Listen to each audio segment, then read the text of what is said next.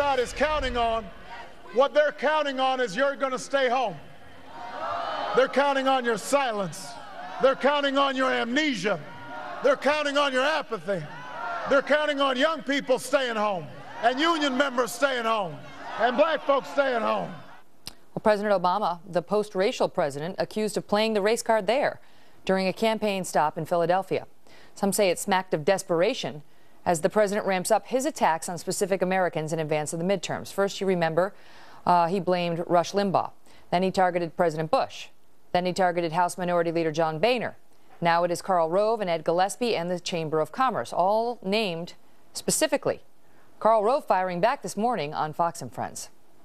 Carl, they need a boogeyman. They had Bush. That didn't work. They had Boehner. Now it's you. It's you for this week. Hey, it ain't going to work. Who's the genius inside the White House who said, you know what, we can win the election by using Karl Rove's name? I mean, I want to meet that idiot. I mean, who was that? Well, syndicated radio talk show hosts Leslie Marshall and Lars Larson are my guests now. So let me start with you on this, Lars. You know, they use the term boogeyman there because it did start, you remember, the president with Rush Limbaugh and then taking aim at, obviously, President Bush, which is fair game, right? But the people have said he's blamed him for too many things. John Boehner, the House Minority Leader, even targeting Fox News, many of the White House supporters targeting the Tea Party. And now, finally, 3 weeks in advance of the election, we seem to have settled on Karl Rove and Ed Gillespie and the Chamber of Commerce as the boogeyman, if you will, in connection with this race. Does that resonate?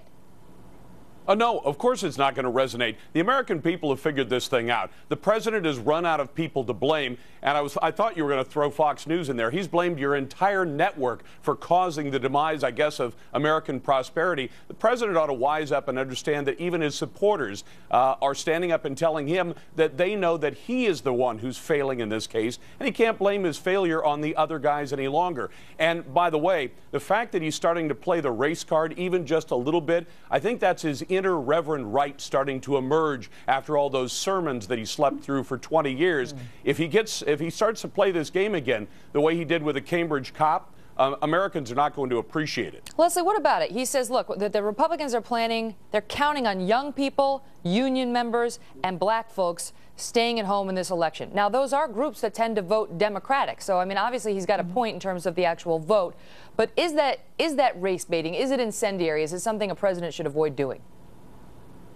No, I think, honestly, last week we were talking about, all over the media, we were talking about polls that specifically targeted voters based on race. And we talked about the African-American voter in America and their support. 91% support. Right.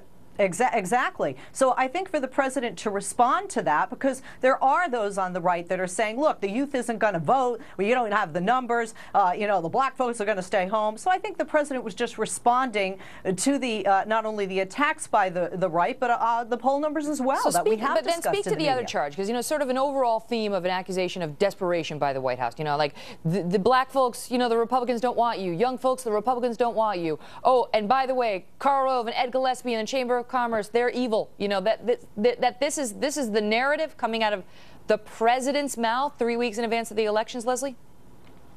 This is politics, Megyn, and I still hear Bill Clinton being blamed for our economy today in 2010 by those Not on just the him, right. Jimmy It Carter. is very typical. It is very typical for those on the right to blame the left and those on the left to blame the right. What the president is trying to show is that, look, it's not all his fault. It's not all liberal Democrats' fault. And he's just throwing some of the mud back across the aisle. Unfortunately, it is effective. Polls do show that's effective. Lars, he was doing that. I mean, he was blaming President Bush for the economy, and he spoke to John Boehner, who's obviously the House Minority Leader. But the attacks recently have shifted. He's not saying Karl Rove or the Chamber of Commerce are to blame for the economy. He's saying he's staying away from the economy now. He's saying these guys are pumping money into these elections, and it's essentially unfair. We deserve to know who's behind every dollar.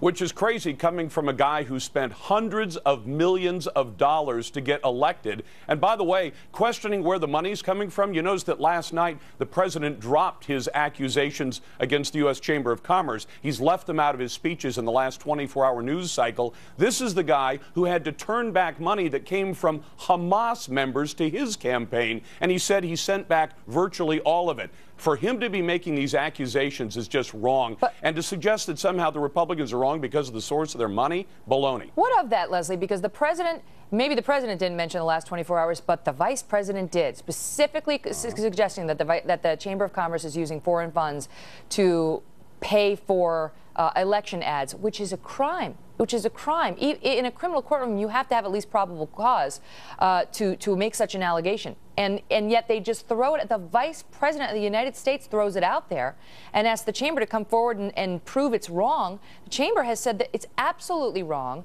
The New York Times has said that. Factcheck.org has said it's absolutely wrong. What are your takes on it? As a Democrat, do you think this is right?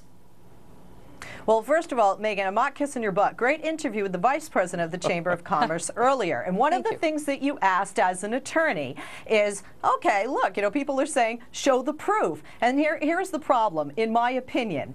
If these allegations are false, where is the lawsuit? I mean, with the litigiousness of our country, we don't see that. Yes, they don't have the responsibility to say who the donors are. But if they, no, what I'm saying, if somebody's going to make false accusations about me, I might consider suing them because they're wrong. Although I do put a lot of credit and merit in fact check, how can you check the facts when you don't have the list of who the donors are? Leslie, we know that at least over $100,000 from 115 foreign-based companies do give money to the chamber. But that doesn't. How do you know that money specifically doesn't go into But ads? how do you know that the money that goes to the unions doesn't wind up going from foreign entities like into the AFL-CIO doesn't go to fund Democratic ads? How do we know anything? How do we know anything?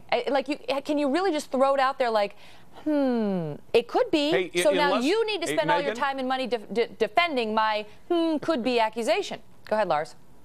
Megyn, I'm not kissing anything either, just like Leslie. But I'll tell you this, Leslie should pay attention that half of the AFL-CIO is made up of foreign unions. You could say that half of their contributions to American political campaigns, therefore, must be foreign money. All these organizations know how to segregate those funds, and he's made this false charge, and then he backs off on it. The law requires it, which is really the bottom line. Absolutely, the law requires it. You raise an interesting issue, though, about the lawsuit, Leslie, because I got to tell you, I was thinking about doing this on Kelly's Court tomorrow to see whether there is a lawsuit, and now you have cemented the idea I am doing that tomorrow on Kelly's Court. Leslie and Lars, thanks so much.